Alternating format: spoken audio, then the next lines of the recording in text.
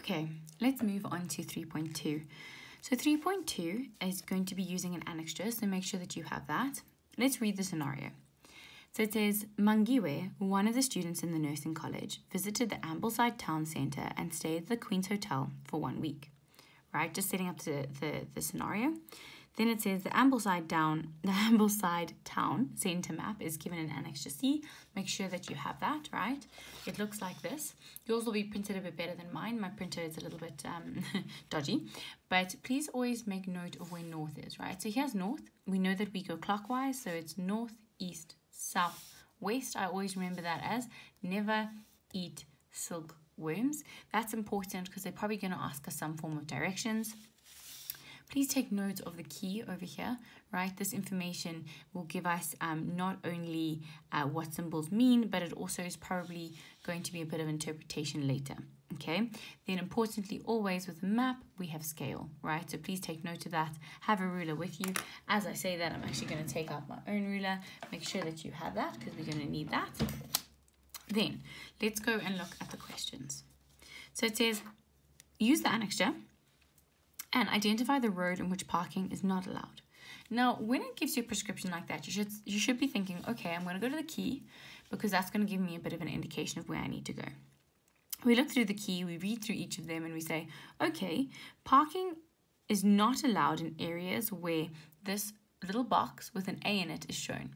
So we're going to go to the map and we're going to say, okay, where is there an A in a box?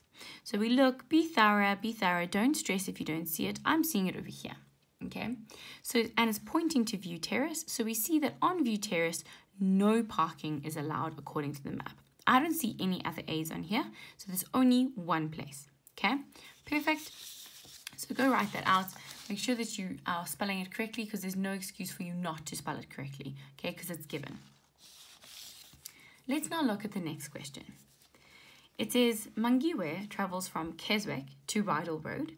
Give one reason why she cannot turn right into Compston Road. Okay, so let's see where Mangiwe is going. So here's Keswick, she's going on Rydal, and here's Compston Road.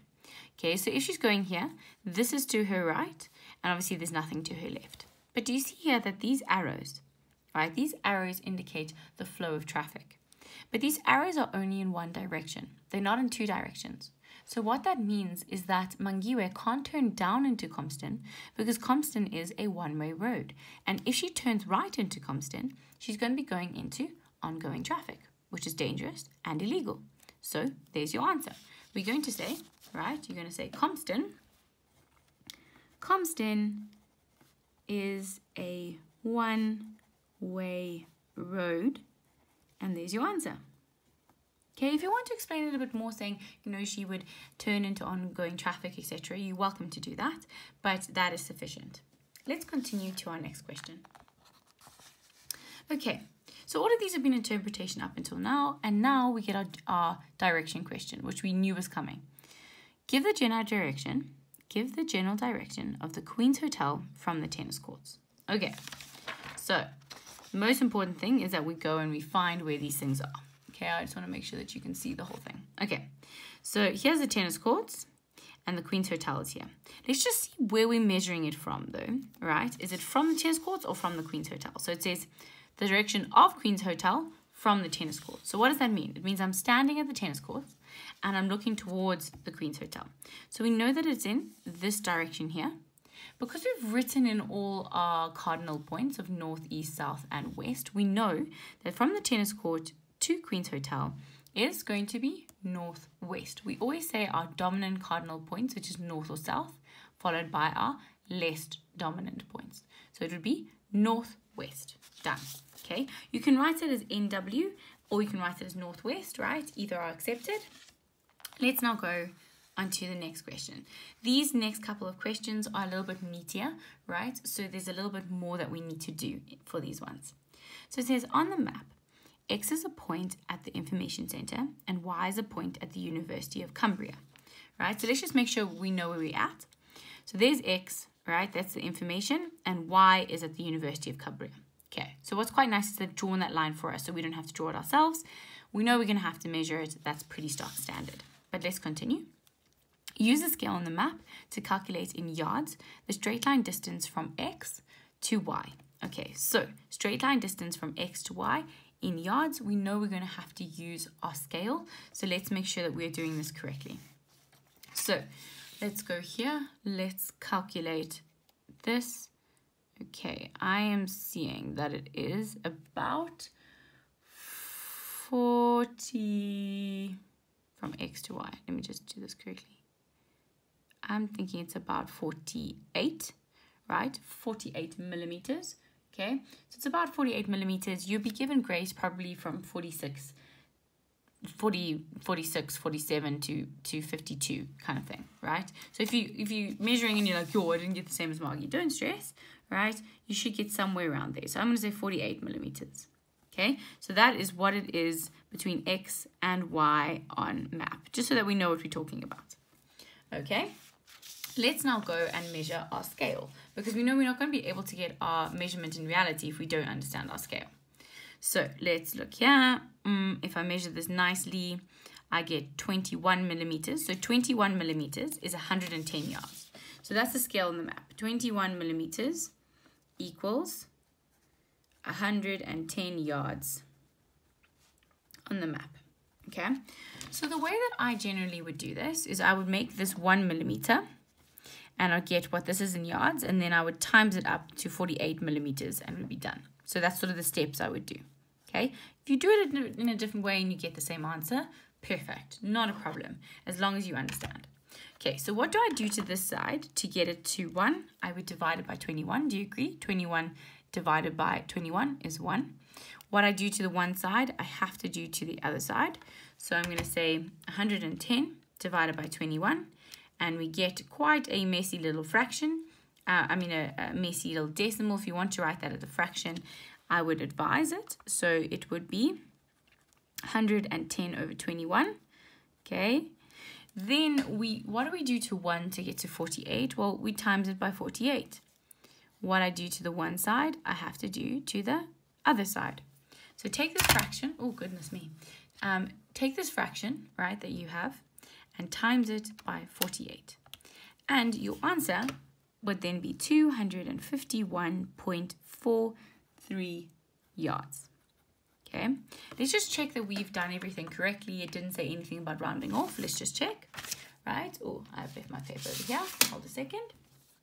So it says, use the scale on the map to calculate in yards a straight line distance from X to Y. It doesn't tell us to round off, right? But I saw in the memo that it did round it off. So if you left it like this, technically it should be fine. It didn't say that it had to be in whole numbers or whole yards, but you could say that's equivalent to 251 yards if you're rounding it off, right? Because remember, if you're rounding it off to the nearest yard, you look at the first decimal place. 4 is less than 5, so you round it down. Okay, so that's us done there, right? Important that you know how to do questions like 3.2.4, because they always come up, literally every single paper I've seen. Okay, let's just make sure that we are seeing the question, and then let's continue. So it says, Mangiwe parked in Church Street from 12 to 3:25. So first thing you should do there is you should just do this. 3 hours and 25 minutes that she was there. As you read, just do that, right? It just gives you an indication of what's going on. We know we're going to be asked something about time. They wouldn't have given us time if they didn't want us to use it. Then it says, a traffic officer who monitors the area issued her with a fine. Okay, so we know that Church Street is probably somewhere where she can't be parking all the time, but let's see. It says, write down for which offense the traffic officer issued her with a fine. So let's firstly go and find Church Street. Okay, let me just move this across so that you can see. Right, so here's Church Street. And what do we see the whole way along Church Street? We see these little dots, okay? So let's just go and see these little dots. What does that mean on the key? It means a maximum of 1 hour free parking before 5 p.m. Well, we know that she's in violation of that because she's been there for 3 hours and 25 minutes when she was only allowed to be there for an hour. So it's fairly easy to see what the offense is, right? The offense is that she parked too long in an area where she was only allowed to be parked for an hour. So if you want to write this, right, you would say her free parking, right, her free parking time of 1 hour, right, was over. Or you could say she parked in a place where she could only park for an hour for longer than an hour, and therefore she should pay a fine, or was liable to pay a fine. Okay, that's just explaining it. Now let's look at B. B is the one that is going to require a little bit of sort of concentrated calculation. So it says, Mangiwe was fined 79.75 pounds by the traffic officer. Calculate to the nearest pound the rate per hour for this fine. Okay, so firstly, she wasn't fined for the full 3 hours and 25 minutes, right? She was only fined for 2 hours and 25 minutes because she was allowed to park on Church Street for an hour, right? So firstly, let's do that. So you say she was fined for 2 hours and 25 minutes, okay?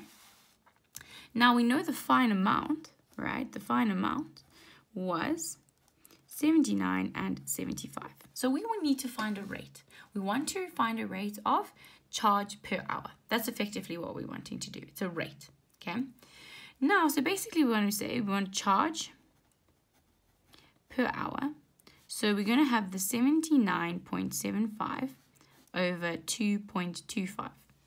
Now, you can't just plug that into your calculator because this isn't all in hours. This is in hours and minutes. Okay, so we have a little bit of a problem because we only want it per hour. So we need to convert those minutes into hours. So 2.25 in hours and minutes is 2 hours and 25 over 60 minutes. Okay, so now we're going to convert this whole thing into hours because that's converting it into hours. So put that into your calculator and you'll see that it is 2.4166 going on and on and on. Save that in your calculator, I would say, right? Or you can just use the answer function. So say 79.75, put it over your answer, and you'll see that the fine or the charge per hour, right, is sort of a little interlude. So this leads on to this, right? So your charge is £33. Let me make sure you can see that per hour.